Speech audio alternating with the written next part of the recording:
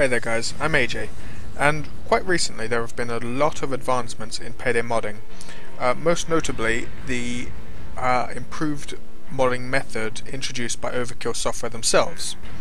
Now, this method is a lot easier to use, but it's a little restrictive, so I prefer using the mod patches still.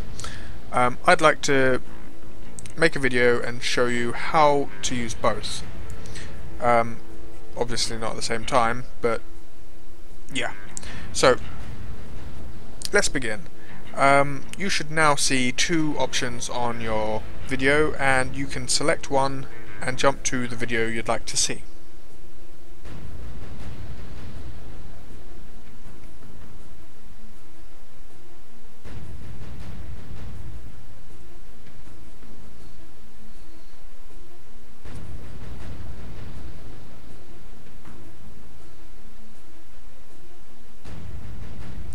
Okay, so we will start with the mod override system. Now this is the new system introduced by Overkill Software. It's the idea that you can literally copy and paste a mod into this folder, the mod overrides, and it will appear in the game. Now I've prepared a mod for you, basically my Iron Man mask. I've not shown this off yet, so don't tell anyone that it exists or anything. But here we've got the Iron Man ready for the mod override. I'm just going to walk you through it.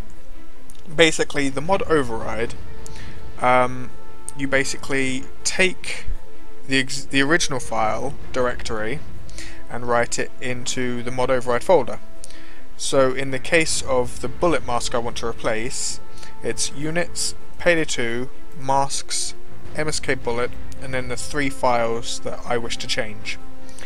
I can just copy them, paste this folder, this full folder from Iron Man into mod overrides, and that will be the mod in the game. I will show you how to. I'll show you that pretty much.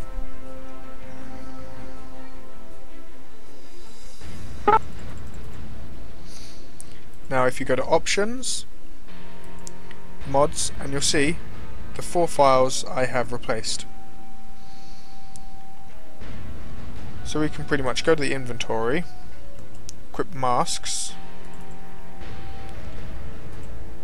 and somewhere will be my Iron Man mask. There it is. Okay, so we preview that, and it's the Iron Man mask. That is awesome. It works.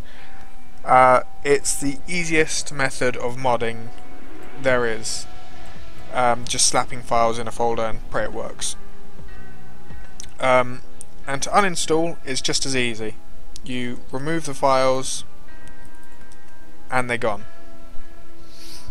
The only issue is a misspelling or just the slightest little difference and the files won't appear. But that shouldn't be a problem. You can download mods from the website. For instance, Last Bullet, you click download and you'll receive a zip or RAR file whenever it does something. There we go. Here we've got a RAR file. I can just cut, drop it into mod overrides, extract here, and we'll get Surprise Motherfucker. Now this is a pretty cool mod, I must say. We can delete the RAR file, we don't need that anymore, and just launch the game.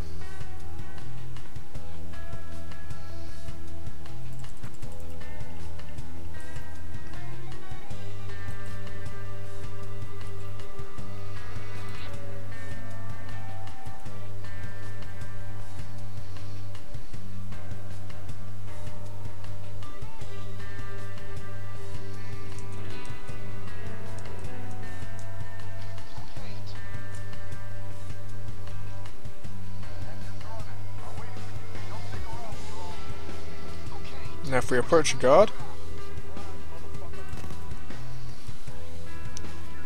and it went off. That is a mod already on our website, made by Strail, or Stral. I apologise, man, I can't really pronounce your name, but it's a badass mod, and I am going to give it 5 stars. 5 stars. We'll just assume it worked, right? Okay. Yeah, it did. Ooh. Okay. And that's pretty much all there is to the mod override folder. I will uninstall that mod now.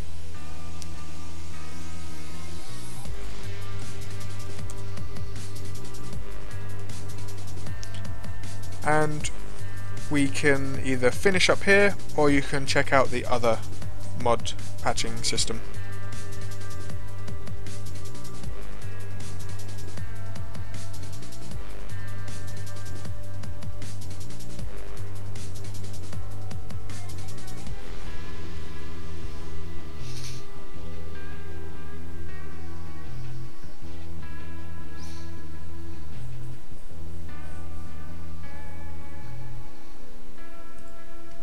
Now, my favourite method of modding would be the PD mods files with a mod patcher. It may not be quite as easy, but it's certainly a lot more useful. You can do a hell of a lot more with these PD mods than you can with the regular mod override folder. Now, to begin with, you'll get your PAYDAY mod patcher tool, or mod bundler. Bundle patcher, whatever they call it. And all we got to do is run this. You'll be prompted with a first time launch, and it will ask you to find the game assets folder. Now, my assets folder is probably different to yours. Mine's in the D drive, so I'll find mine.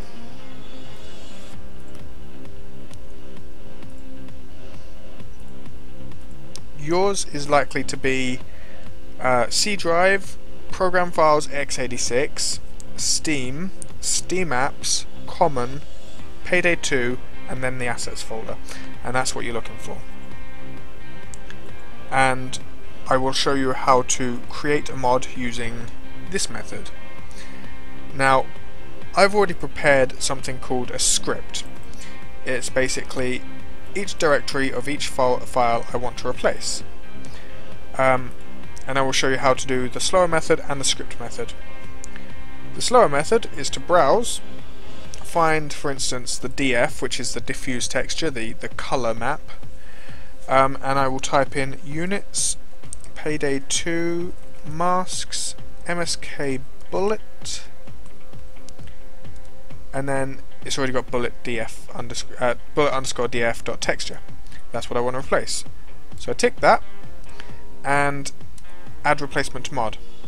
Now that is the texture now ready to be exported into a mod, PD mod. But I want more than that.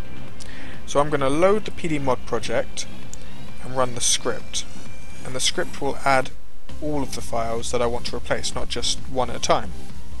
Much easier. And it's also got the name, description, mod author, etc. So I can create.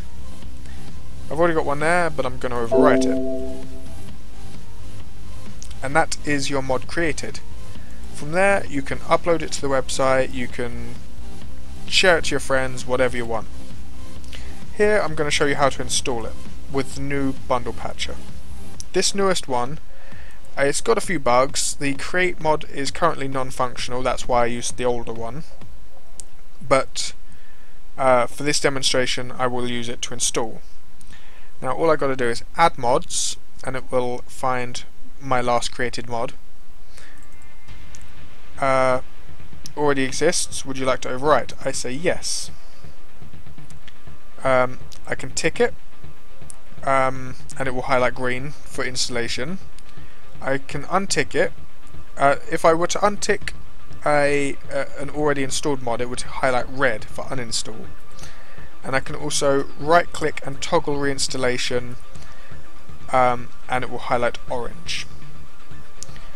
For now, I'm going to install the Iron Man mask, I believe. Yeah, there we go. install, and it's going to be a fairly quick process. That was actually quicker than I expected. And I can run the game.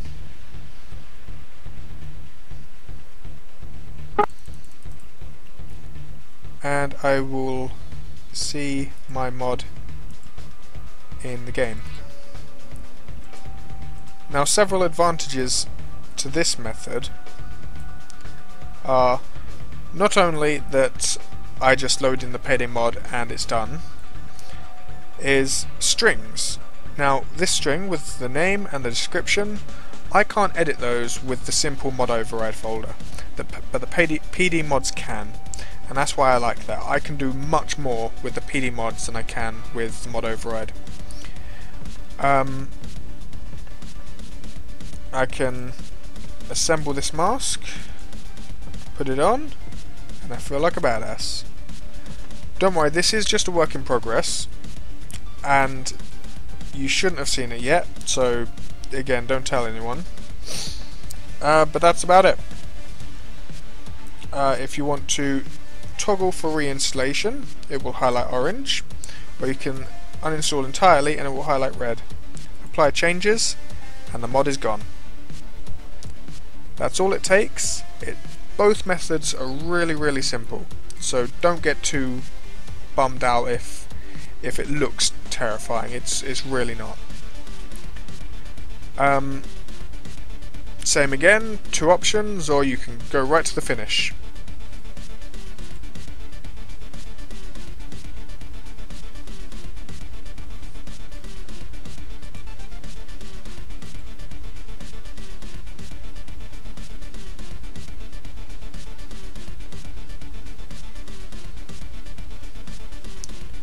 Righto, I hope this tutorial on how to use both methods of the mod patching has been helpful, enlightening.